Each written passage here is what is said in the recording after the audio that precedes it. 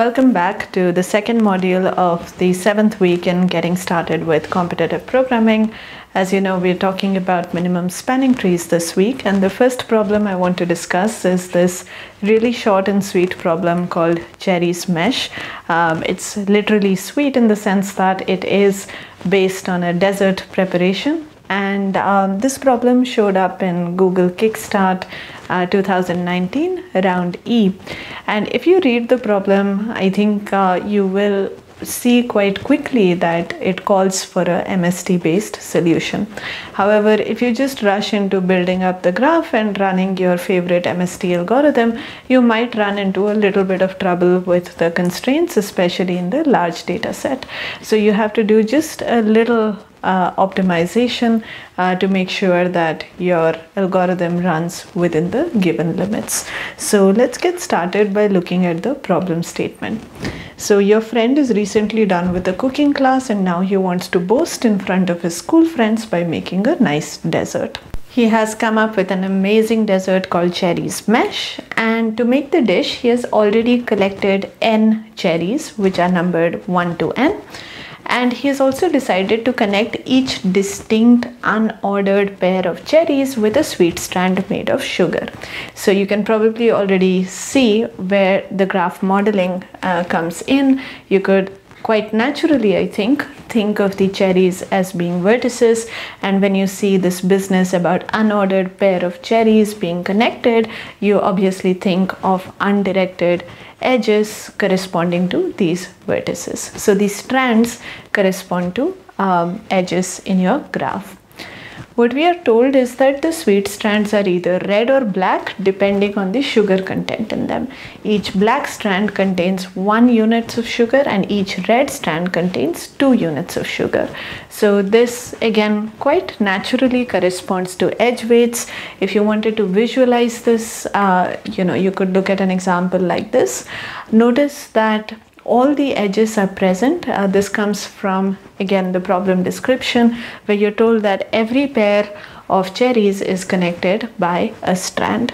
So the only information that makes these strands distinctive is whether they are a black strand or a red strand, reflecting the amount of sugar content in them.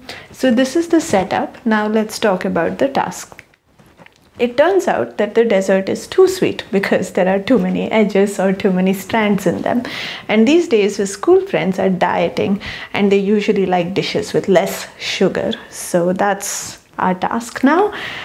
You want to find out which strands you should remove so that the dessert still hangs together. Okay, so you want each pair of cherries to still be connected to each other somehow, either by a direct strand or by a sequence of strands, and you want the remaining strands to add up to having the minimum possible sugar content.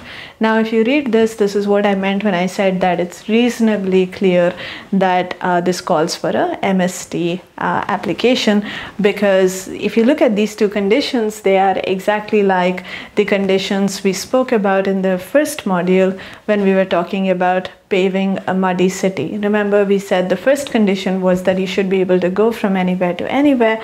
And the second condition was that the cost of the roads that you build have to be as small as possible. So these conditions have a very similar flavor. The first condition says that every pair of cherries should be connected directly or indirectly, and the second condition says that you want to minimize the sugar content in the strands that you do decide to keep. So clearly what you're looking for here is a minimum spanning tree, although the question in the problem statement is framed as figuring out what you should remove. If you look at the input-output description, you will see that what you're expected to output is the minimum amount of sugar content that will be left behind. So you're really looking for the cost of a minimum spanning tree in this graph. Now, once you recognize this, at least one solution is quite immediate. we just build up the graph and then run our MST algorithm on it. Now for this problem, how do you build up the graph? What are you given?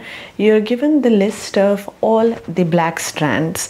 In other words, you're given the list of all the edges that have weight 1, and it's implicit that every edge that has not been listed is a weight 2 edge, or it's a pair that corresponds to a red strand. To make this more explicit, let's just look at the data in the second sample input, or the second test case in the sample input. So what you're given is that there are 3 cherries and there is 1 black strand connecting the cherries labeled 2 and 3. So that's all the information that you have from the sample input. So when you look at the black edge, you read it in and add it to your adjacency lists or your edge lists as usual, remembering to record also that the weight of these edges is just 1, but now you also have to add all the remaining edges. And one way of doing that would be, for instance, if you were storing things in an adjacency list, then you could go to every vertex and simply loop through the whole list of vertices and check if these vertices are already present in the list. If yes, then you can ignore them, but if they're missing, then you add them in with a weight of 2, as we just did here. This will generate your complete graph, but notice that already the complexity of generating this graph is going to be at least n squared, which is understandable because there are n squared edges to be put on the record, given that this is in fact a complete graph that you're working with. In fact, if you just follow the process that I'm describing here using adjacency lists as I've been suggesting, then you might even need a little more than n squared time, because when you're trying to populate the red edges in the adjacency list of some vertex, you have to go through every other vertex and check if they're already on your adjacency list or not. So that bit of searching is going to cost you a little bit extra. Now, there are probably ways that you can optimize this, but an easy way of doing this in order n squared time, given that you're committed to spending that n squared time anyway, is to simply use an adjacency matrix instead. This is a good point actually to pause the video and try and see if you want to implement this solution. It's a good warm-up to what we are going to see next, and if you actually do this, what you will likely experience is that your solution will work well for the first test set, which has the smaller test cases, but for the second test set, which has the larger tests, you might run into some trouble with these constraints. Notice that the number of vertices can be as large as 10 to the 5, which means that n squared running time will land you in some trouble. Notice also that the number of edges of weight 1 is also guaranteed to be at most 10 to the 5. So in some sense, if you look at the subgraph comprised of the black edges, it's sort of a sparse subgraph. So one question to consider in terms of improving our approach is if we can come up with an algorithm whose running time really depends only on the black edges, rather than building up this whole big dense structure. So take a moment here and think about this a little bit. Think about, for instance, what would Kruskall's algorithm do when it's building out the spanning tree? Does it have some special structure, especially in terms of thinking about the black edges first and then the red edges? Come back once you've had a chance to spend a moment reflecting on the whole situation. Okay, so if you think about how Kruskall's algorithm would work, notice that it would process all the black strands or the edges of weight 1 first before getting to any of the red strands or the edges of weight 2. So for instance, in this example here, if you were to run Kruskall's algorithm, you will find that at some point, once you're done processing all the edges of weight 1, you're going to have a spanning forest for the subgraph on the black edges alone. Now, the exact structure of the spanning forest on this black subgraph will depend on the nature of the order in which the edges are being processed. So different runs of Kruskall's algorithm, if ties are being broken differently, might lead you to different spanning forest structures. But the key thing is that the total cost of the spanning forest is going to be the same no matter how ties were broken, no matter which particular spanning forest you end up on. And this cost is simply going to be the sum of the sizes of the components in this black subgraph. Of course, you need to subtract 1 from each of those sizes to get to the actual cost of the spanning forest that you get at the end of this first phase of Kruskal's algorithm. So in this example, for instance, we have 2 components which have 3 and 2 vertices respectively. So the cost of any spanning forest on this subgraph is going to be 3, which is the size of the first component minus 1, 3 minus 1, 2, and the size of the second component minus 1 should be 2 minus 1, 1. So 2 plus 1 is 3, and here is what a spanning forest for this graph could look like, for instance. Now, what happens in the second phase of Kruskal's algorithm when it's starting to process all of the red edges? Well, all that it would have to do is essentially connect the trees that are there in the spanning forest. And again, there's going to be many different ways that you can do this, but the crucial thing, once again, is that all of them have the same cost. Take a moment to pause the video here and think about what this cost is going to be, and come back once you're ready. Okay, so if you have k components in the spanning forest on the black subgraph, then you're going to need k minus 1 edges to connect all of them. And now, since the only edges that remain that are safe to add are edges that have weight 2, the total cost of extending the spanning forest to a spanning tree, no matter how you do it, is going to be 2 times k minus 1. In this example, we have 2 components, so we need 1 edge to tie them together, and this edge will have to be one of the red edges. You can pick your favorite one, and that's it. That would be your final solution. By the way, I said you can pick your favorite one, which is as long as it's a safe edge, so it has to be an edge that actually connects 2 components. The key thing is that because you're only being asked for the cost of the minimum spanning tree, you only want to know the amount of sugar that will be left behind after all the strands that can be deleted are deleted. You don't have to actually build up a spanning tree. You just have to compute its cost. Therefore, we don't have to really go through the process of running Kruskal's algorithm on the whole graph. In particular, we don't even need to build up the whole graph. We can simply work with this sparse black subgraph to just identify how many components are there in the black subgraph and what their sizes are. And this is something that can be done in a fairly natural way using disjoint set union, and we'll come to the implementation in just a moment. But I just want you to think about what will the final computation be and what's the answer that you're going to output. If you have a piece of pen and paper handy, just see if you could write it out, and then you could come back and tally your solution with mine. Alright, so the final answer that you want to output is simply the following. So it's the number of edges in any spanning forest on the black strands. This is something that you could calculate or just keep track of as you simulate Kruskal's algorithm on the black subgraph.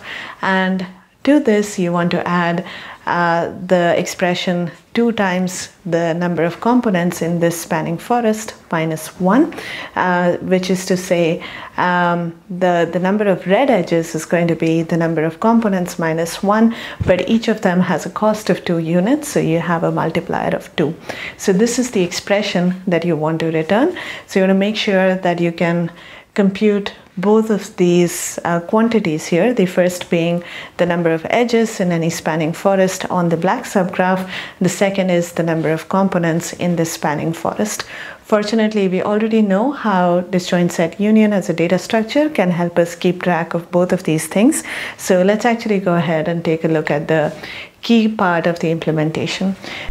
So by this time we have actually read in the input, so n is the number of vertices in the graph and EL is the list of edges, with the weights being the first component of the tuple. Here actually the weights are not going to matter because we are only working with the black edges, so this is as good as an unweighted graph, the part that we are focused on, but nonetheless I'm just using the traditional edge list format, so I have recorded the edge weights as 1.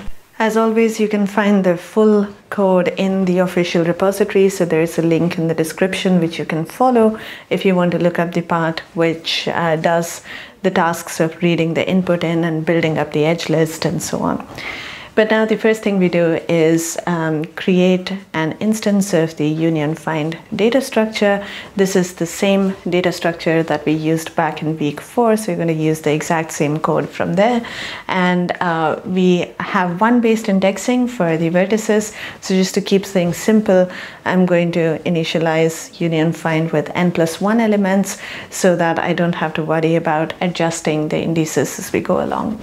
So now what we do is we just go through the edge list in whatever order, it doesn't really matter. Notice that I'm not bothering to sort the edge list here because once again, there's no sorting that needs to be done. All the edges have the same weight, which is a weight of 1. And so what's happening here is that you're building a simple spanning forest. You're just seeing if an edge is safe or not, and if it's not safe in the sense that it has both of its endpoints in the same component, thereby creating a cycle, then that's an edge that gets ignored. But whenever you have an edge that actually meaningfully connects to components in your current spanning forest, we add it and we increase the number of edges that go into the spanning tree. So this is being kept track of in a variable that I'm calling answer. So you just keep incrementing answer every time you add an edge to your spanning forest. So when we come out of the for loop, we know exactly how many edges are there in an optimal spanning forest for the black subgraph. So that is the first quantity in this expression here. And now once you're done, you need to figure out how many components are there in this spanning forest, and that is something that the union find data structure actually can keep track of for you. And in our implementation of this data structure, we did have a helper function that returns how many disjoint sets there are, and notice that every disjoint set actually corresponds to a tree in the spanning forest. So the number of components that you're interested in is actually given by the number of disjoint sets in this data structure. Now the expression that you want here subtracts 1 from the number of components, but in this code you might see that we have subtracted 2 instead, and the reason for this is the silly thing that we did of initializing union find with n+1 elements. So there's a dummy element there corresponding to vertex 0, which doesn't really exist in our graph. So vertex 0 is going to contribute 1 extra to the count of the number of sets in the disjoint set union data structure. So this extra -1 is simply to correct for that. So hopefully that's clear, and this expression is exactly what you want, and it turns out that this completely solves the problem even for the larger data sets. So I hope that this made sense. As always, if you have any questions, please leave them in the comments on this video, or if you're watching this during an active run of the course, you could join us in the Discord community or share your comments over at the mailing list. We'll look forward to hearing from you. Next up is a problem called hierarchy, which is another nice application of minimum spanning trees, and that's coming up in the 3rd module. So I'll see you there. Thanks for watching.